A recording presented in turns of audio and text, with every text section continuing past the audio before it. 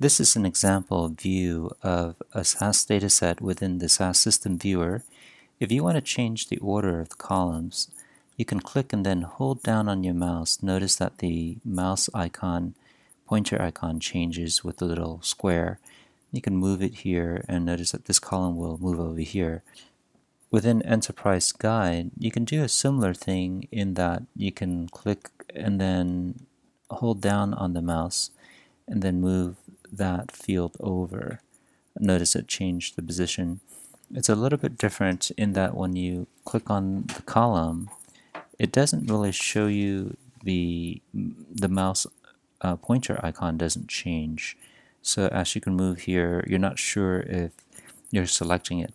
If you want to hide certain columns within the view, within the SAS system viewer, you can select the column that you want to hide, right mouse click on it, and just say hide columns. You can do that for multiple columns as well by saying hide columns.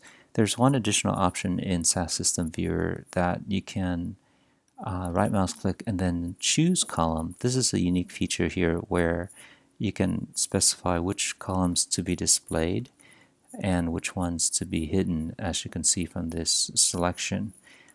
So that's how you can select the exact columns you want to display. On Enterprise Guide, there's a similar option where you can select the columns and then hide, or you can select multiple columns and then hide those columns. The only difference is that there's no options to select multiple columns with that selection box. Other than that selection box, it's the same as the SAS system viewer.